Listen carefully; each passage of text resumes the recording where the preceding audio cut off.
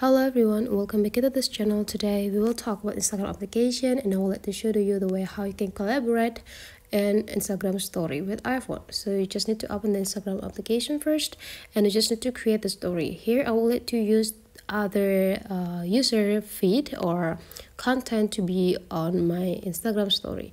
So here I already have my idols posting some photos there, and then you just need to go click this button and they will bring you into this type of option and click add to your story. Now you have access the story section.